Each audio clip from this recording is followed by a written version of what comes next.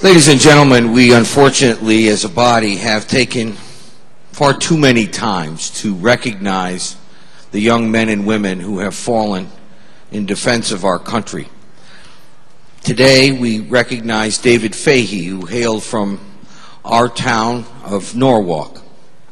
And besides the obvious of being so grateful for this young man's service, for being so thankful for the freedoms that he fought to protect, many of us, and this might be a sign of my age, just look at this young man, younger than my own children. Yes, he was a hero. Yes, he was a fighting man for our country, but he was a kid. And it gets tougher and tougher for all of us to accept that these young people sacrificed their lives for our freedom without it really hitting home. This young man, as was described by Representative Perone, had a wonderful, warm sense of humor.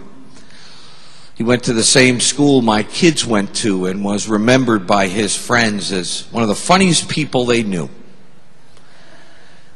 You might also know that he had a very tough growing up. Came from a broken home that had a lot of turmoil in it. And he could have taken another path, was tempted to take another path. But he chose a different path. A path of honor, a path of courage, and a path of service.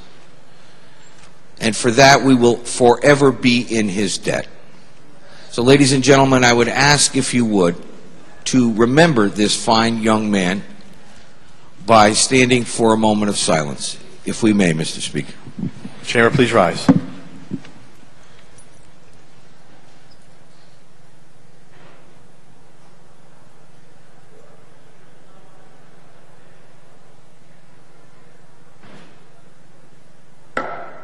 Thank you. Thank you, Representative.